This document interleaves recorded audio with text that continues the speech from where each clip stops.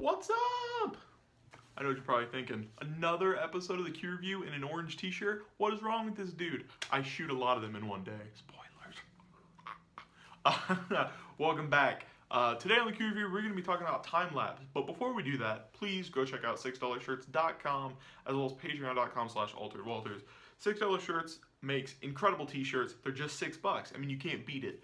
The link down below is an affiliate link, and it will take you to their Tea Time section, where every day they feature a new shirt for just $6, and I believe $2 US shipping. So please go check it out. It helps me, it helps you, you get an awesome t-shirt.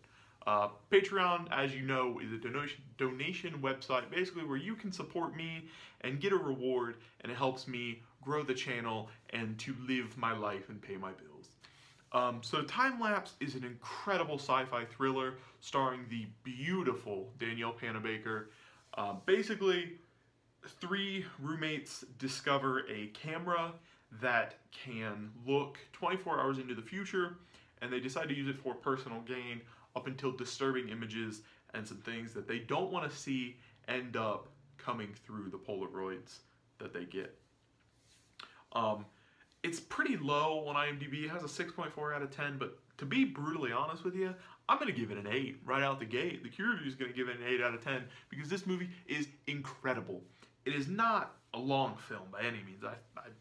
Maybe 110 minutes, but it's a great, great movie. You're going to love it. I promise that. If you like Danielle Panabaker at all, it's worth watching because she's beautiful and she's in this, and duh.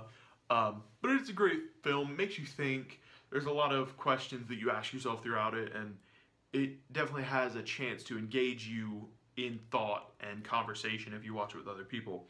My wife and I absolutely adored this movie. I actually am going to pick it up on Blu-ray if I can find it for a good price because it's just so good. I'm really, really impressed with this film.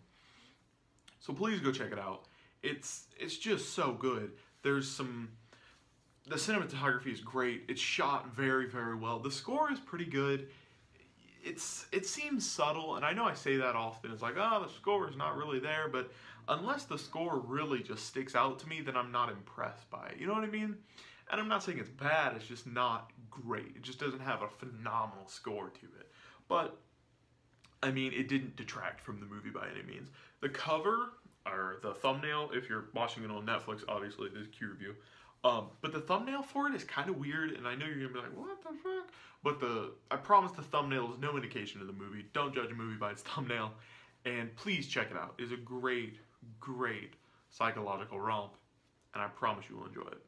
So, thank you for watching today's video. Kind of short, but when you like a movie, that's all you can do to say. I mean, it's awesome. So please go check it out. 8 out of 10. Leave a comment down below for suggestions for future videos. Give me a thumbs up, it helps the channel, and subscribe so that you can get all the stuff sent directly to your dashboard and emails and all that fun stuff. But it means a lot to me if you subscribe, and I have new videos every Tuesday and Thursday, so please go check those out, and I'll see you for the next one. Bye!